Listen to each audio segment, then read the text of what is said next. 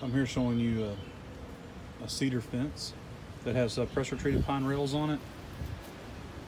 I just want you to take a look at what happens to pressure treated pine over time. There's things like this. They want to dry rot out and crack and break.